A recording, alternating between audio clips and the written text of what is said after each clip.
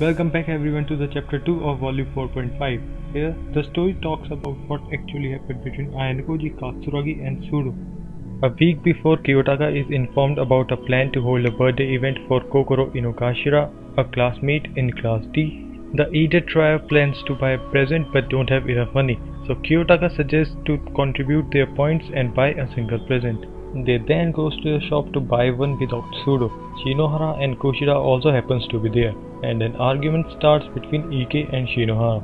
After that, Yamauchi notices Katsuragi is present in the shop, and the three of them start stalking him. They notice him buying a chocolate box and finds out that it's a birthday gift for someone on August 29. They suspect that the gift was for his girlfriend.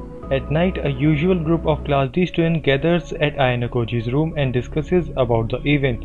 When asked, Kushida also refuses to know if someone's birthday is on 29 August. Ayanokoji suggests them to not interfere in this matter, but instead gets the charge to investigate it forcefully. The next day, Ayanokoji finds Katsuragi in his school uniform despite of the summer heat.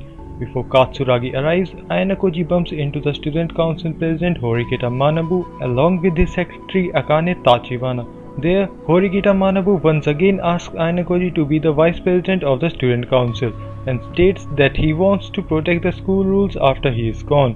Before refusing, he notices Akane Tachibana stating a name Nagumo. Ayanokoji refuses and states that he doesn't need to worry about the school as he will already be graduated from the school unless he wants to protect his sister. After that, Manabu apologizes for taking up his time and leaves. After 30 minutes, Ayanokoji notices Katsuragi going inside the school building, which explains his uniform attire. Ayanokoji goes back to the shop where he unexpectedly encounters Katsuragi. Katsuragi asks Ayanokoji that whether he is buying a present for his girlfriend, to which he refuses and answers that it's for a classmate. Ayanokoji finds that he has been going to the school for some matter. There, Katsuragi talks about the no contact with the outside rule being a disadvantage. In the end, Katsuragi refuses to tell the name of the person for whom the gift was for, after being asked, stating that it's a personal matter. As Ayanokoji reports back his investigation, Ike and Yamauchi concludes that Katsuragi was buying a present for himself and feels sad for him. Now, the next day they all went to buy a present for Katsuragi, where Ayanokoji notices Shizune. Ayanokoji talks to her and Shizune states that she feels restless after Ruin's victory in the last exam. Ayanokoji then leaves to unite with Ike and Yamauchi and also Kushida. After noticing Katsuragi, they surround him and confirms that it was his birthday on 29 August. Katsuragi feels suspicious and soon excuses himself, stating that he has an important matter with the student council. Katsuragi asks Ayanokoji to accompany him after finding out that he and Shizune has some connections with the student council president, to which Ayanokoji says yes. At the student council, Katsuragi asks Manabu's permission for a package to be sent to his twin sister on her birthday, but Manabu flatly refuses. After that, Katsuragi leaves, but Ayanokoji stays to have a chat with Manabu.